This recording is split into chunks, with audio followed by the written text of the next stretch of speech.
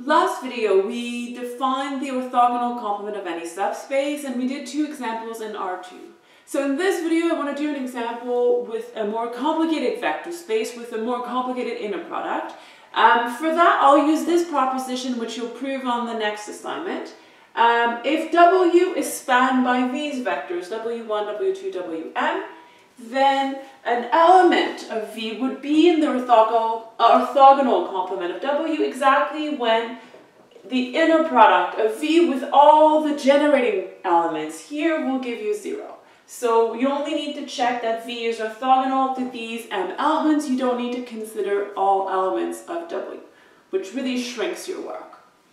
Alright, so what we'll do is we'll use this result to find the orthogonal complement of the span of 1 and x. So I'm going to find conditions on the real numbers a, b, c, d that ensures that this polynomial is in Wperp. So we need p of x, comma 1 equals 0. That'd be the first condition. The second one is I need p of x with the second generating element to be 0 by the proposition.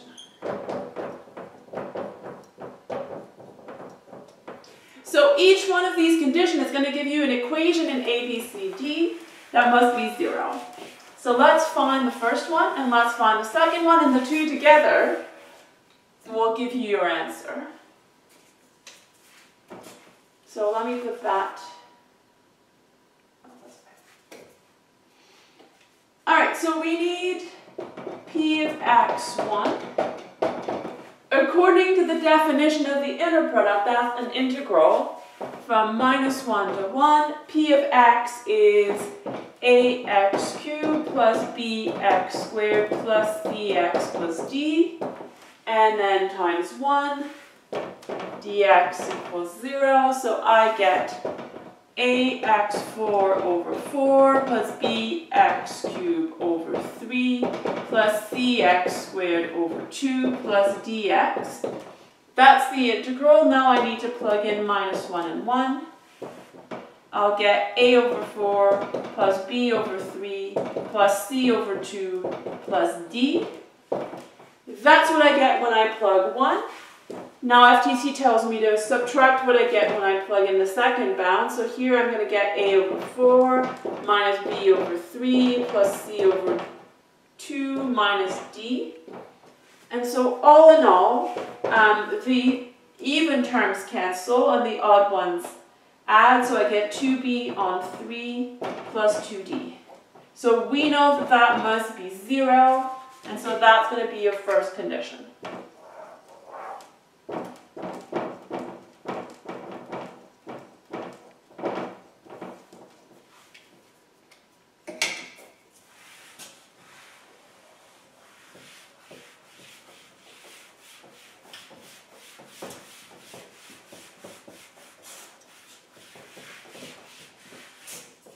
Alright, second condition, I need p of x to be orthogonal to x, so we must look at the inner product of p of x with x.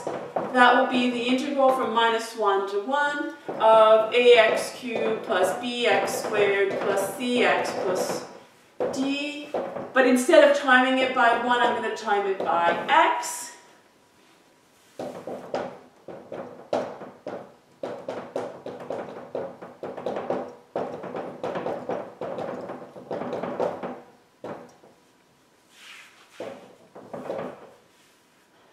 Alright, so I get ax5 over 5 plus bx4 over 4 plus cx cubed over 3 plus dx squared over 2 from -1 to 1.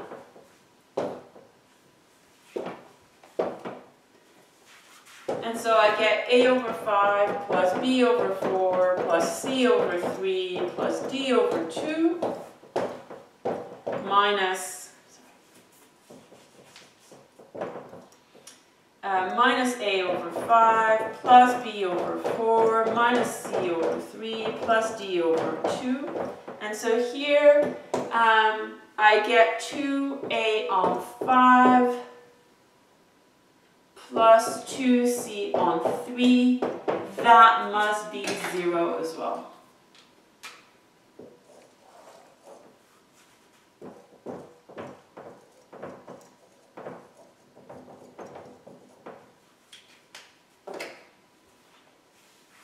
Alright, so we have translated our two conditions on inner product into equations in A, B, and C. So let's just conclude, put them together.